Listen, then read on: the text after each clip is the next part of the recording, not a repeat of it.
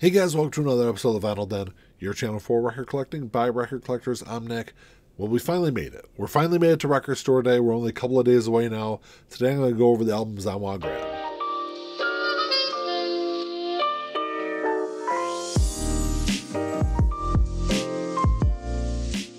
There's a bunch of links down below. You got links for the Vinyl Den Facebook group, for the merch page, for the Spotify and Apple Music playlist that I put together every week, and the Patreon page. Make sure you check all that out. Like always, if you enjoyed the episode, make sure you give it a thumbs up, hit that subscribe button down below, and make sure you hit that notification bell so you're notified every time we release new episodes. So we finally made it to Record Store Day. Record Store Day is this Saturday, April 20th. You know, like a lot of you out there, I've been waiting for this day. I think the list this year, you know, every time I swear every time I look at the list, there's more and more albums I want to grab off of it. I always try to stay within a budget. You know, some years I do a really good job with my budget. Some years it absolutely gets blown up. I'm going to try to stay within it this year. There is 6 titles I definitely want to grab. There's some other ones, though, I'm kind of, I guess, on the fence about. I probably won't pick them up for Record Store Day, but if I can grab them, you know, at some point over the next month or so, maybe I'll grab them if I can find them available. One of the albums I'm considering is this Even More Dazed and Confused. So this is an RSD exclusive release. There's 4,000 copies of it. It's going to be on smoky purple vinyl. It's going to run you about $25. You know, this is one that I love the movie. It's one of my favorite movies of all time. You know, this is part 2 of the soundtrack, though. Part 1 is the one that has all the great tracks on there. And to be completely honest, you know, I probably don't listen to the original soundtrack all that much. So, am I really going to listen to an inferior version of that soundtrack as much? Probably not. You know, like I said, it's only like $25. If I can grab this later on down the line, maybe I'll grab a copy of it. An album I initially had on my must-have list, but it's an RSD first, so I should be able to get it later on down the line, is this Elton John Caribou. It's an RSD first. There's 3,000 copies of it. It's two LPs. It's going to be on sky blue vinyl. It's going to run you around $40. You know, it released back in 1974. It's a 50th anniversary release. It's probably my favorite Elton John album of the 70s. Well, I guess I should take that back. Probably my second favorite album of his from the 70s. What makes this album so different, or this release so different, is it comes with a second LP that has demos, outtakes, alternate mixes on there. You know, like I said, it's an RSD first, so if I don't grab it this week, you know, I should be able to grab it down the line. It will get reissued. An album that's kind of similar to the Elton John release is this Willie Nelson Phases and Stages. This one, though, is an RSD exclusive, so it's not going to get reissued again. They might, but it's unlikely it will get reissued. There's going to be 4,500 copies of it. This is a 2 LP release. It's going to run you around $35. There are other versions of this album that are available. It's an incredible album. If you're unfamiliar with this album, this is a really cool album that Willie Nelson did. It was released back in '74, also, you know, celebrating its 50th anniversary. This is a concept album that Willie did, where the whole album is a divorce. The first half of the album is all through the perspective of the wife. The second half is the perspective of the husband. It's a really cool album. What's different about this one with the other? I think this has been reissued at least 3 other times within the last couple of years. Is that the second LP, kind of like I said, it's similar to the Elton John release. Second LP has alternate versions of those songs. It's a cool album. It's a cool release. You know, hopefully it doesn't sell out that fast, and I'll be able to grab a copy of it eventually. So there's always a bunch of great jazz releases for Record Store Day. This year, though, I feel like there's not that many. There's only one that I was really interested in. I might grab it. I might wait to grab a copy of it, but it is this Charles Mingus Reincarnations. It's an RSD exclusive. There's 3,400 copies going to be available of it. It's going to run you about $30. So this release, so in 1960, Charles Mingus and his band went into the recording studio, had a series of great recording sessions. They released some really iconic albums. And then for RSD Black Friday last year, they released Incarnations. And it was just a bunch of unused stuff from those great recording sessions. You know, it was a really good release. I still haven't picked up a copy of it, but it's got a bunch of great reviews. So Reincarnations is like part 2 of Incarnations. It was all stuff that they didn't use for either Incarnations or any of those studio albums.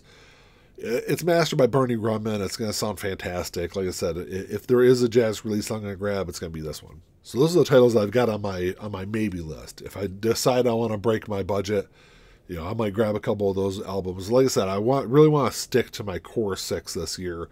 The first one on my list is one I absolutely have to have. This is one, as soon as it was announced, you know, it's one I had at the top of my list. This is the new album from Pearl Jam, Dark Matter. As an RSD exclusive, there's going to be 15,000 copies of it. I know that sounds like a lot, but I think it was back in 2019 they released the Pearl Jam Unplugged album for Record Store Day. You know, I want to say there's 10,000 copies of that, and it sold out pretty quick. So even though there's 15,000 copies of this, it might still be a pretty difficult album to grab. This is on yellow and black ghostly vinyl. It looks really cool. It's going to run you about $46. I know it's a lot more than you can just pick up the standard version of this album for like $40 off of Amazon. You know, I think of the versions that are available, there's a black version, there's a clear version, there's a red version of this. I think this is hands down the best looking version of this.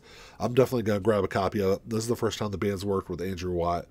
You know, I've got some really high expectations for this album. It's one I'm definitely looking forward to grabbing. And then also a Blessed Union of Souls, Walking Off the Buzz. This was released back in 1999. It was the band's third studio album. This is an RSD exclusive. It's a little more limited. There's only 1,200 copies going to be available.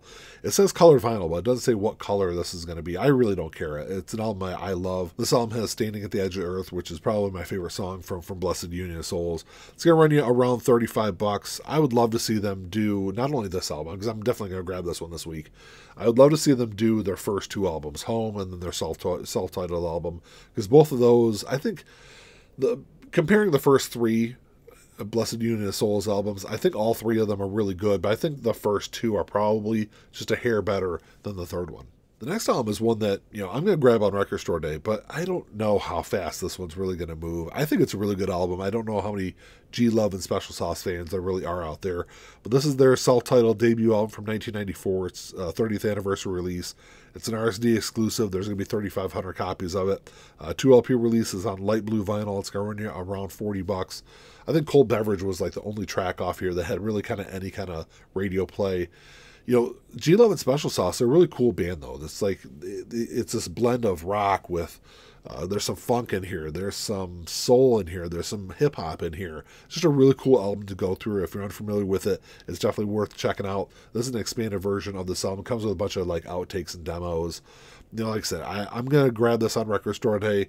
To be honest, though, it's probably one I could wait a couple of weeks to grab, and I should be able to grab it for around that $40 mark. But you know, if I'm going to be there, I'm definitely going to grab a copy of it. And then this next one's another one that's kind of along the same lines as that Pearl Jam release. As soon as I saw the list came out, I knew I was going to have to grab a copy of it. This is the Ramones, the 1975 Sire demos. This is an RSD exclusive. There's going to be 6,000 copies of it, which, like, along the same lines as Pearl Jam. You know, it sounds like a lot, but I think this one's going to move pretty quick. This one's going to run you around $25. I know a lot of these tracks would end up on their debut album in 1976 that ended up being, you know, this monumental album, especially when it comes to punk music. I think it's going to be really cool to sit down and listen to these demo tracks and kind of compare them to the more polished versions that was on their self-titled album.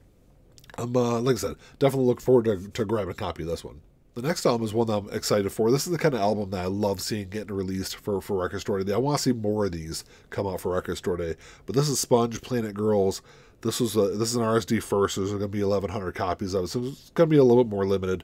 Going to be $28, but like I said, it's a RSD first, so probably will get reissued down the line. So what this album is, I love the first 2 Sponge albums, and then their third album, which is called New Pop Sunday, I wasn't a big fan of. But what this album is, this is the album that was supposed to be, it was recorded in 1999.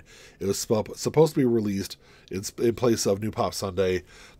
It was fully recorded. And I don't know what the story is behind it. I don't know if the band didn't like the recording of it or the label didn't like it, but the whole project ended up being scrapped. I think they brought in a whole new producer also, and they ended up recording what would become New Pop Sunday. I want to go back through and dig through this and kind of figure out more of what the background story is, because I really love, like I said, I love the first stuff on their first 2 albums. And then, you know, there's such a big change between Wax Ecstatic, which is their second album, and New Pop Sunday, that I think I kind of lost some interest in it because of that. But like I said, I'm really interested to kind of go back through and dig through this album and kind of compare it to what they ended up releasing. So you got that one coming out. And then the last one on my list is Cheech and Chong, Up in Smoke. This is an RSD exclusive. There's going to be 5,000 copies of it. It's going to be on green vinyl, of course, because Record Store Day is on April 20th this year. If you don't know what 420 is, you can go ahead and Google it. I'm not going to explain it on the show here, but it's going to run you around $25. Of course, this is the soundtrack that came out with the classic 1978 film. At least I think it was 78 when that came out. You know, when I talked about this in my RSD video, when the list first came out. I have to admit that I was wrong. I confused this album with Big Bamboo. Big Bamboo was the album that came out with the big rolling paper. It was not Up in Smoke. But, Up in Smoke is one of those albums where, the movie is just not great. But I do love the soundtrack of it. There's a couple of songs on here. There's some spoken stuff from the movie. It is a really funny album to go through. It's just one of those kind of novelty albums, and it's kind of grown in its cult status over the years. Well, that's all I got for today, guys. Thanks for checking the show out. Make sure you drop me a comment down below. I'd love to know what you guys think about Record Store Day. What are you looking to grab? What's on your must-have list for this year? I think it's going to be a great year. I can't wait to see what everyone picks up this week. But like always, if you enjoyed the episode, make sure to give me a thumbs up. Hit that subscribe button down below. That's all I got. Until next time, keep on spinning. Peace.